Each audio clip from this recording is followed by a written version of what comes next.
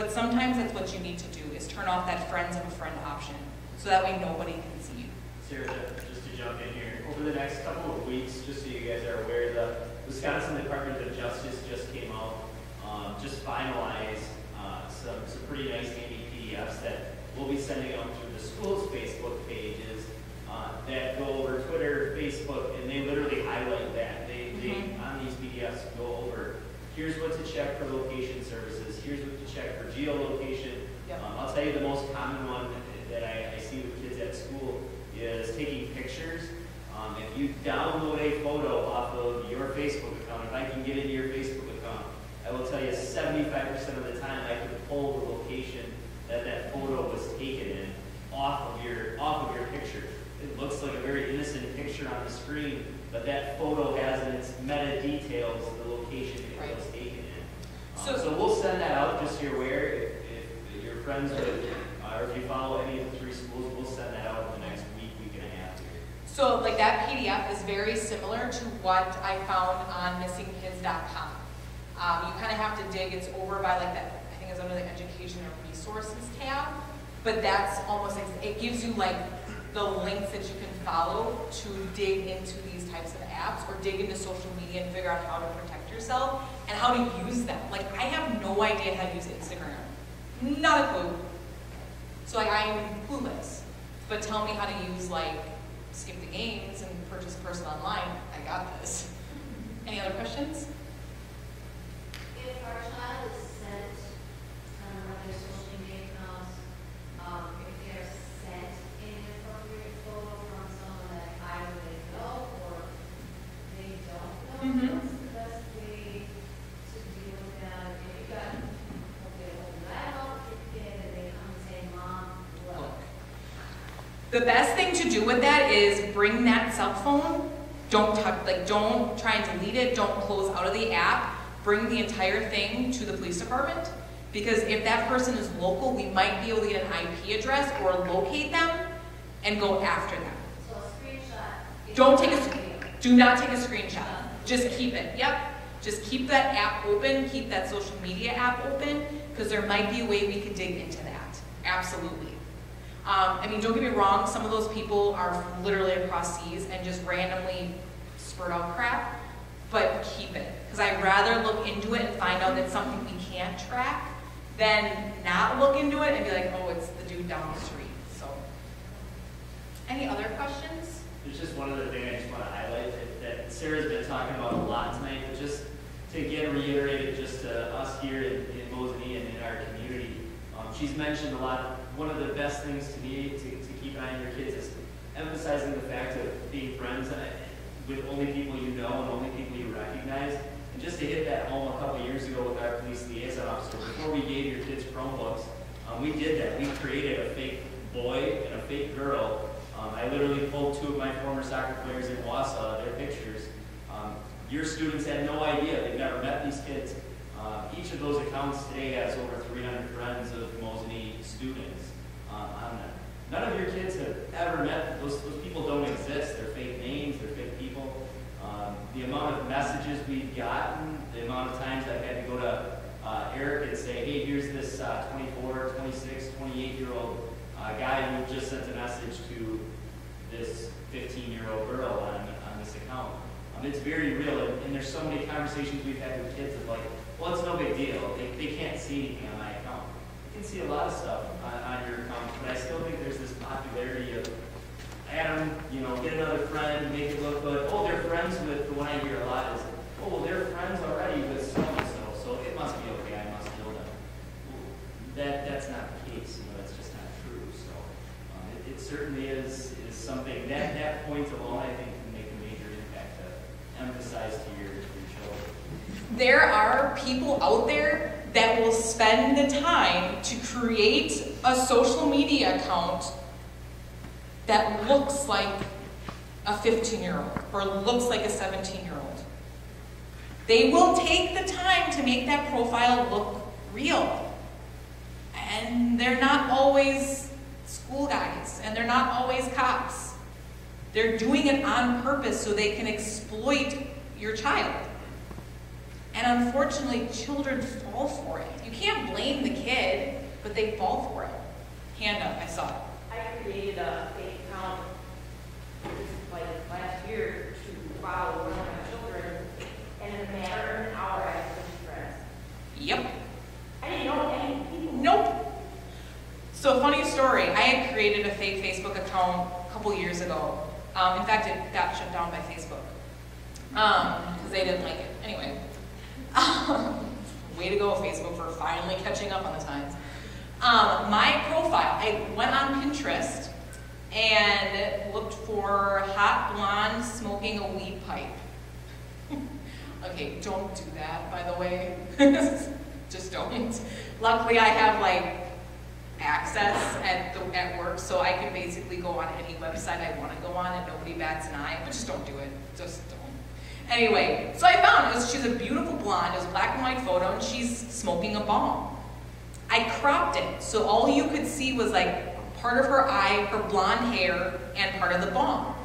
And then I threw up another photo. I think I threw up a pit bull photo, because I own a pit bull, so I threw up a pit bull photo. I think I threw up like a beach photo. What else? I think I only had like 5 or 6 pictures on there. And then I liked a couple of things, like movies and crap. I had close, I think 400 or 500 friends, something like that. And I was fake.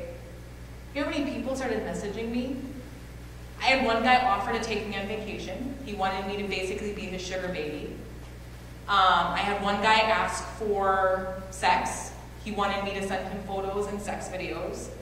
I had one guy just want to meet me to have sex. I had one guy try and sell me weed. I actually knew who he was, so I told his probation agent what he was doing. But like you said, just like that. All because of just the right type of photo. But I was friends with all ages. I was friends with minors. I was friends with adults. I sought out dopers because that's what we investigate is drug users. But just like that, I had all these friends. And I was being solicited for sex through messaging. That's where a lot of it happens. Oh, another thing to kind of keep in mind. Some of these apps have private groups. So Kik, I just found this out. Kik actually has a private group for sugar babies and sugar daddies. Has anyone heard of that term yet? Okay, so sorry, but here we go. You're never gonna let your kids go on the computer again. Sugar babies are young females, so anywhere from minor age to like college age. They seek out or are being sought after by sugar daddies. Sugar daddies are generally like 18-year-old males and up.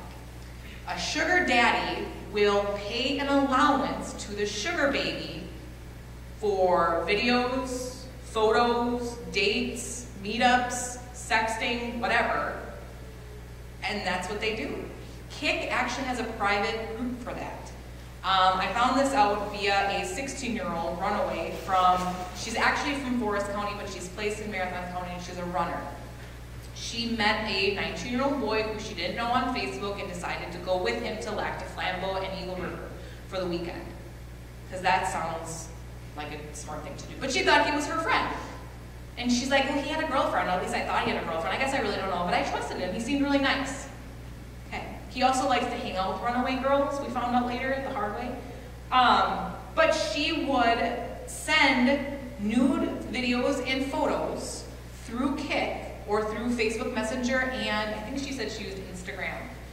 And these sugar daddies would pay her through the PayPal account that she set up. Nobody was telling her to do it, but that's what she was doing. She was making anywhere from $300 to $500 a week. A little entrepreneur, I guess.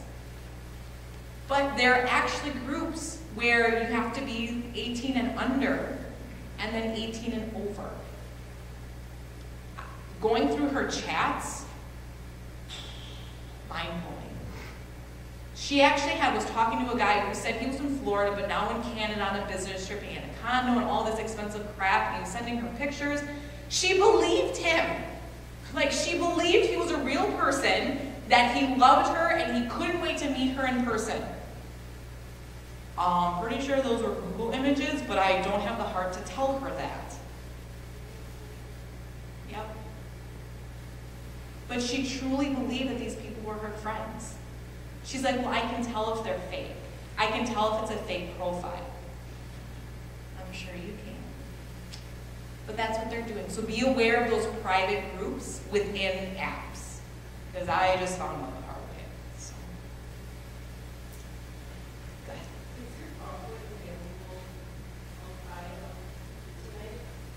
Yeah, what do you need?